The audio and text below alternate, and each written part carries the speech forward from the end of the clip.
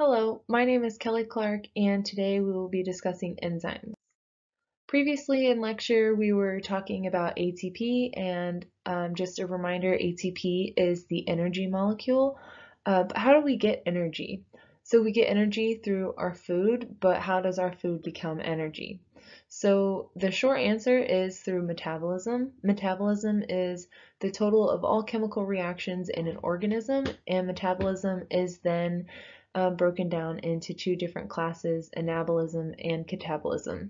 So anabolism is the synthesis of molecules, so making proteins, and catabolism is the opposite, where we are breaking down molecules. So this is what's happening whenever we're digesting our food. For example, digesting carbohydrates, we're breaking that down to get our energy.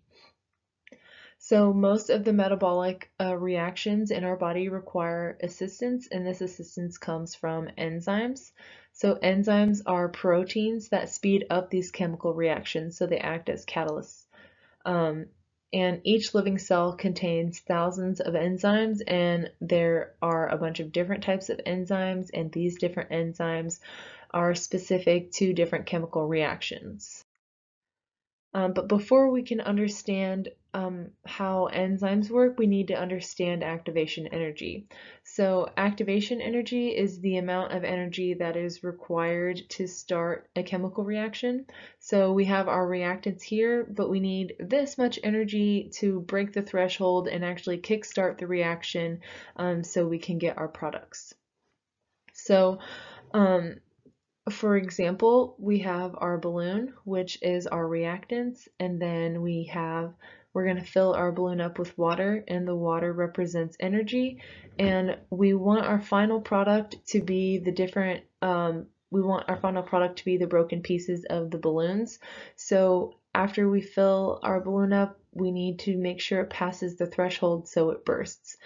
Now without a catalyst or our enzyme, we will need a lot more water to break this balloon. However, if we have an enzyme, we'll equate that to it being a water balloon.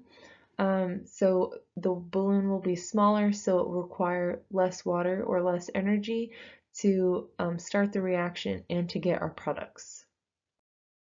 So here is the basically same example as the diagram before from our book, figure 5.7a. So on our x-axis we have energy and we have our reactants. We'll call this sucrose, and we're trying to get fructose and glucose from this sucrose. So in order to do that, we'll need a lot of energy because we don't have an enzyme here. So we're going to need a lot of energy to be able to break that bond to get these two different products. However, if we have an enzyme, then our activation energy barrier is significantly lowered, so we won't need as much energy to break this bond to get the same products. So again, we have the two diagrams side by side, one without the enzyme and the other with the enzyme.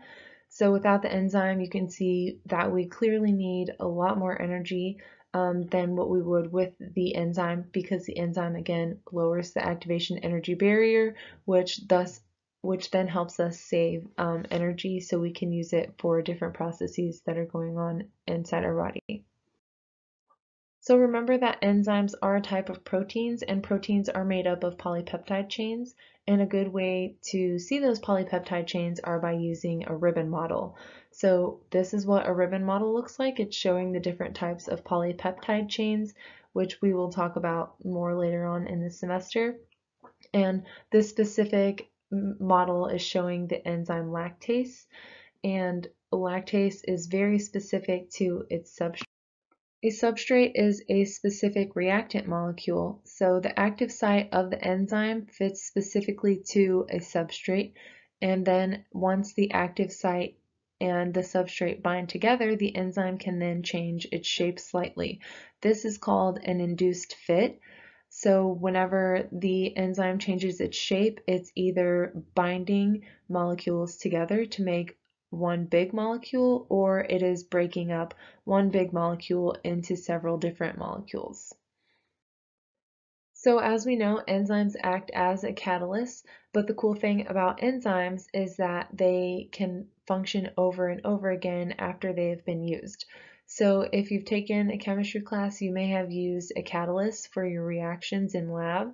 These catalysts are used to speed up the reactions, and this is what the enzymes are doing. They're speeding up reactions, saving us energy. However, in our chemistry lab, we can only use the catalyst once. However, in our bodies, we can use our enzymes over and over again, and this is a cool key characteristics of enzymes. Many enzymes are also named after their substrate. However, enzymes end with the suffix ase or ase. So for example, lactose is broken down by lactase. So the enzyme would be lactase because it has that ase ending, and then the substrate would be lactose, and in this case it's a sugar, and sugars often have that ose ending. So lactase is the enzyme and lactose is the substrate, which is a sugar.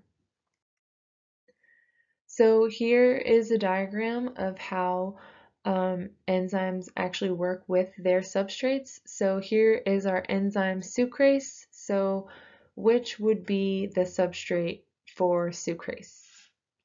You guessed it, it's sucrose. So sucrose has a very specific shape and sucrase has a very specific active site. So as you can see here, the active site looks like it would fit the substrate perfectly. So after the enzyme finds the substrate or vice versa, the substrate can then bind to the enzyme. See how it fits perfectly in there?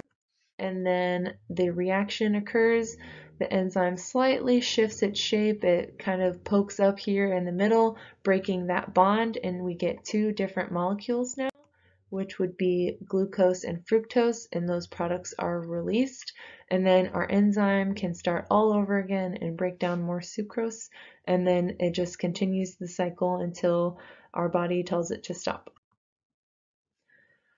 So sometimes our enzymes don't always find its appropriate substrates. It can find enzyme inhibitors that can prevent these metabolic reactions from happening, and they prevent it by either binding to an active site on the enzyme or binding to a different site on the enzyme, but that then changes the active site so the substrate can no longer bind, thus causing the enzyme to not work.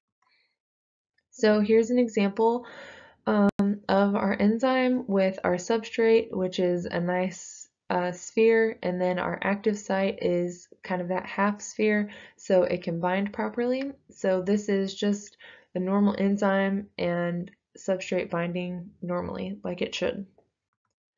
However, here is an example of our enzyme inhibitor, and one of the ways it inhibits is by using the substrate imposter. So we have our inhibitor, which looks like the bottom part looks like the substrate, so it can bind to the active site. However, it's the inhibitor, so that stops the substrate from binding, so it can't either break down or make new molecules. So this is the example of substrate inhibitor. And then our next example is whenever the inhibitor binds near the active site, which then changes what the active site actually looks like. So we have our inhibitor binding somewhere else on the enzyme, and that shrinks the active site so the substrate can no longer bind and the enzyme can no longer do its job. So this inhibitor is inhibiting the enzyme from doing its work by changing the shape of the active site. And here's our overall picture. We have how our enzyme is supposed to work properly with its substrate. We have the inhibitor by substrate imposter, and then we have inhibitor by binding to a different spot and then changing the shape of the active site. So some products of a reaction may actually inhibit the enzyme that's required for its production. So we call this feedback regulation, and this is how our body prevents us from wasting precious resources. So for example, sucrase is our enzyme that breaks apart the sugar sucrose, But there's also an enzyme that makes sucrose. That enzyme is called sucrose synthase, and sucrose synthase, we need to make sure that we have these feedback regulations, because if we're breaking down all of this sucrose, then we don't want to be remaking the sucrose from that products. So this is how we can inhibit this is how our body inhibits some enzymes as well. And many beneficial drugs work by inhibiting enzymes. So a couple of examples: penicillin is an antibiotic that is produced by a fungus, and this antibiotic blocks the active site for some enzymes in the bacteria that is used for making their cell walls. The cell wall is a protective layer around the bacteria, so if it can't maintain its cell wall, then it can't protect itself properly, basically. So that's how penicillin kills these types of bacteria. Ibuprofen inhibits an enzyme that is responsible in sending pain signals, and another way that enzyme inhibitors are beneficial is they're used in many cancer drugs, and they inhibit enzymes that promote cell division, and rapid cell growth and cell division is cancer. So enzyme inhibitors can be beneficial with that too. So this is the end of today's lecture, and if you have any questions, feel free to come to me after class or during my office hours, or shoot me a quick email. I'd be happy to answer any of your questions. Thank you.